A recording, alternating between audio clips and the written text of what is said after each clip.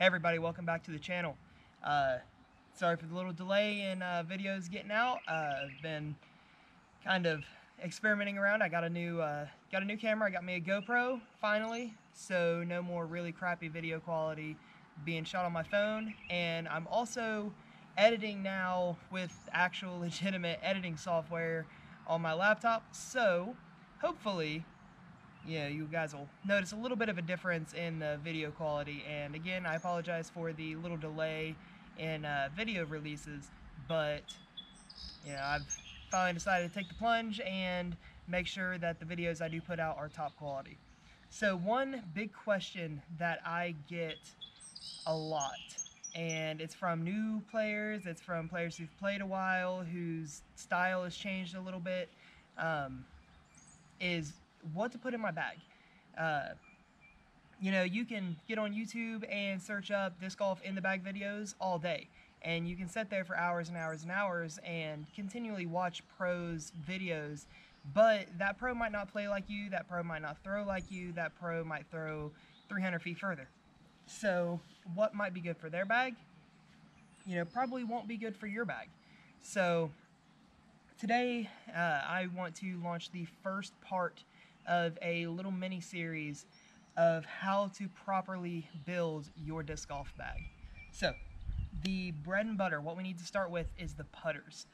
And first and foremost, you have to have a good, reliable putter that you use anywhere inside circle 2. So anywhere out to 70 feet, this needs to be your go-to putter. It should be the same no matter if it's from 10 feet, 30 feet, 70 feet. This right here should feel comfortable for you no matter what distance, as long as it's pretty well inside circle 2. Outside of that, we will kind of get into a little more in a second, but this episode I really want to just focus on the putters. So your main putting putter, like I said, anything inside 70 feet should be something comfortable in the hand. The first big question you've got to ask yourself when deciding what putter to use is, do you want a bead or do you want beadless? And that's personal preference. You can find a beaded putter. If you like a certain putter, you like the way it flies, but you don't like that it has a bead, you can find a beadless putter that'll fly exactly the same. Trust me, there are 100,000 different discs out there for you and different plastic types that you can find whatever flight and style of, or whatever kind of flight you desire out of your putt, whether it's beaded or beadless, and whatever different infinite combinations of rim shape, size, whether it's narrow, deep, all of that. So for that, the biggest question you got to ask yourself is, do you like a beaded putter or beadless putter? It's pretty well split 50-50. I know probably the most popular putter for any disc golfer is arguably the Discmania P2, and it's a beadless putter. So we'll get into that in a second. We'll actually just kind of touch on it because I don't want to go too far in the detail. I want this to be not a super long video. So for the putter that you putt with mainly, it's just got to feel really comfortable in the hand. This should be something, because confidence is key whenever you're putting. If you're not confident in your putt, you're going to miss your putts. If you're confident in your putt, 90% of the time you're going to hit some really cool things that you didn't think you'd be able to hit. So you've just got to hold it, see how it feels, see where the grip lines up, and see whether you want a beadless or a beaded putter.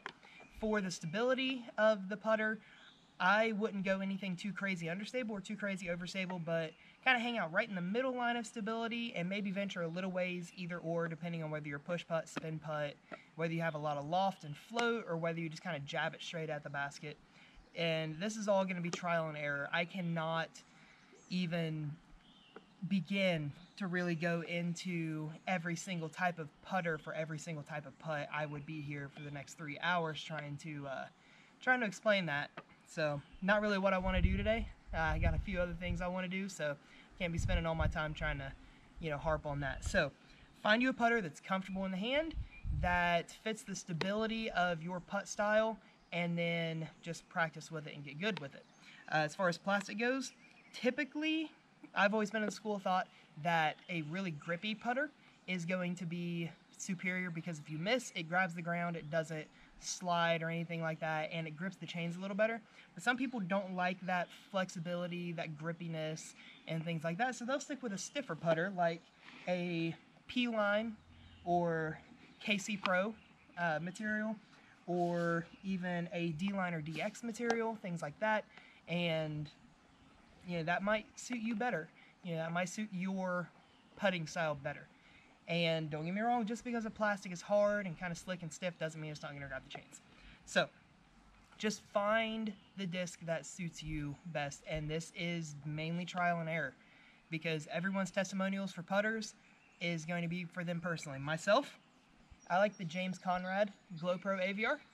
This is my go-to putter anywhere inside of 80 to 90 feet. Actually, pretty well inside of 100 feet, you will probably find me jump putting this.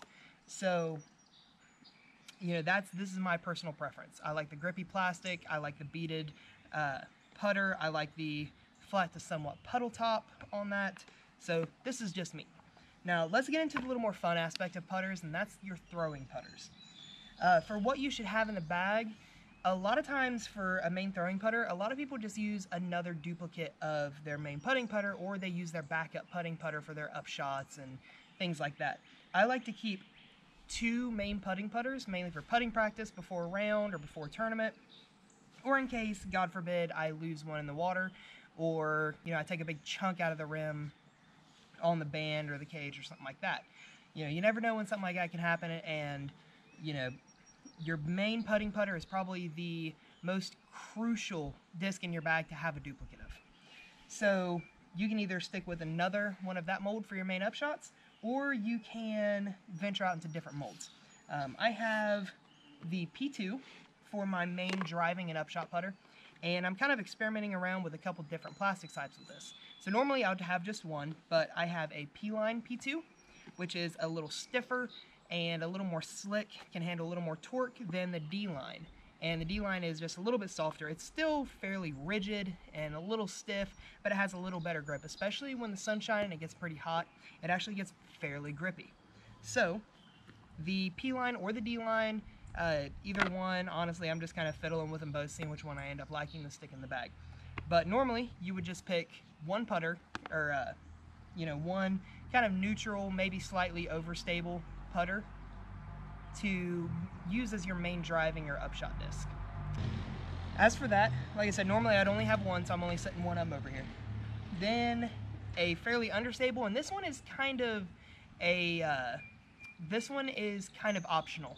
I like to have an understable putter in my bag, just because, and he's coming back.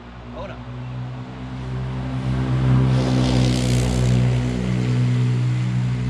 The weather's nice, people are tired of being cooped up in their houses, and they're riding four-wheelers today, and I can't say I blame them, it's a good day outside. So I like to have an understable putter in my bag for touchy shots, anhyzers, tailwind putts, tailwind approaches, things like that, or just really, really nice shot shapes, or being able to shape a shot up and down a fairway really well, especially in the woods. For that, I like to use the Star Sonic. This is just like a catch disc. You can really manipulate this thing to do whatever you want. So this right here is a very, very invaluable disc in my bag. And then an overstable putter. You probably do want one of these in your bag. This right here isn't so much optional, or you could use a slower approach mid-range. I used to use the Gator for this shot, but recently I've been fiddling around with the Infinite Disc C-Blend Ruin. This is a low-profile, really, really overstable approach disc.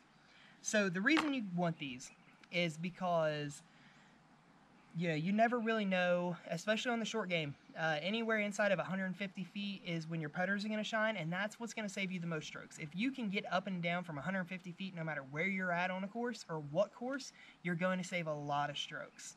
So that's typically where a lot of strokes get racked up, is the fact of people either can't make it up and down or they struggle on the putting green. So, some things to look at for your main throwing putters. We've already went over the putting putters, so here's what to look for in your main throwing putters. In your main upshot driving putter, which in my case is the P2, I want something that, again, feels very comfortable in the hand, is going to get a good clean release every single time, and can handle a good bit of torque, but if I really rip into it, will flip over. That's kind of what I'm looking for, and just this classic P-line P2 or D-line P2, but just a P2 in general, can actually hold up to a lot of torque. So I can really get on this thing, push it in upwards of 250 feet, sometimes pushing 300, and I have been able to get a few of my AVRs, especially those James Conrad AVRs, I've been able to get those pretty far. I think my furthest throw with one's about 350 with a solid tailwind. I just absolutely let loose on one and it just flew. So this right here is what you're going to use for your main upshots and short drives off the tee. So it's going to need to be controllable, and this right here needs to be the disc in your bag that you can manipulate to any line. Whether you need it to hold a hyzer, whether you need it to turn over, or just hold dead straight, this is the disc that you need to pull out for that shot. So like I said, anywhere typically within 150, maybe 200 feet, don't know how far you throw a putter, but this is the disc that you need to do that, or do with that.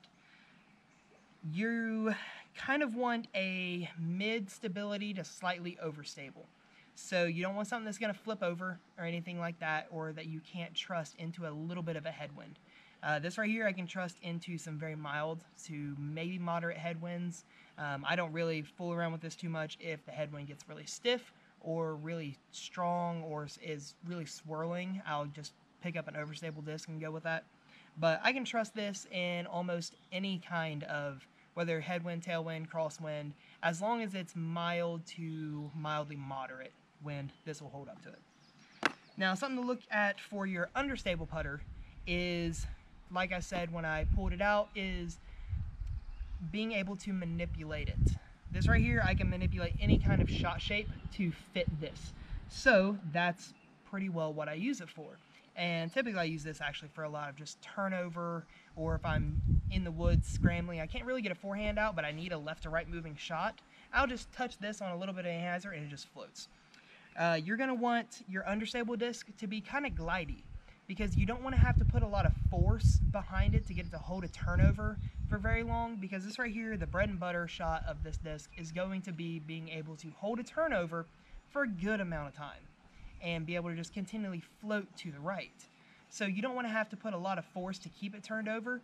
So having a glidey putter, something that you can put on a little bit of an anhyzer and just really touch and focus on hitting your line and just letting the disc continually float, that's what this is going to be good for. So that's something you need to look for in this disc. Another disc that I used to throw that fit this slot very well was the Mirage. Actually, it was really understable, had a little bit of good decent glide to it, and would just continually float, and that's really what I liked about it. And for your overstable disc, you're going to want something low profile. You don't want anything super domey with this, but this is going to need to be comfortable forehand and backhand. If you don't know how to forehand a putter yet, you definitely need to. It will save a lot of strokes in your game, and you'll be able to forehand anything if you can forehand a putter. So you're going to want something low profile and is comfortable to forehand. You don't want domey, because you want that to be able to fit well in the hand, as well as being able to cut through the wind. This is my go-to wind fighter for short game. So I like to be able to really put a lot of power into this and know that it's going to fight through the wind, and having that low, flat top is going to help it cut through that wind even more and not flip over or glide too much on me. You don't want a super glidey overstable putter. This right here is the disc that you want to pull out when you need something to just get out of your hand and hit the ground right where you want it to. And another four-wheeler.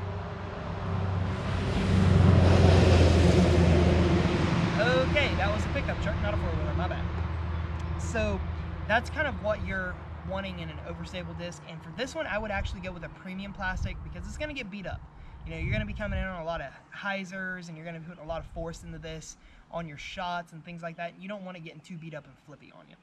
So that's pretty well what you want to look at for your putters. And typically, I carry 5 putters in my bag. I carry my 2 putting putters. I carry, my main driving putter. I carry my understable, and I carry my overstable. Right now, like I said, I have the extra one in there, but that's just because I'm experimenting with plastic types and trying to figure out what works best for me. So, all in all, that's basically your recap of what you want as far as putters in your bag. And yeah, that's pretty well it. I don't think I really gloss over too many other things. If you're thinking of anything that I'm missing, comment below and let me know. Make sure you guys stay tuned into the channel, because the next one I'm going to be going into mid-ranges. And this right here is another very, very crucial and vital step of, building a disc golf bag, is you need, good solid mid-ranges, especially if you play in the woods. So, guys, like this video if you liked it. If you didn't like it, hit that like button anyway. Comment below if you think I missed anything. Comment below if you want to see me covering any more topics. Subscribe to the channel. Follow me on Instagram. Find me on Facebook. Things like that. And everybody stay safe out there. Keep an eye out for the mid-range episode coming out very soon. And I will see you guys on the next one.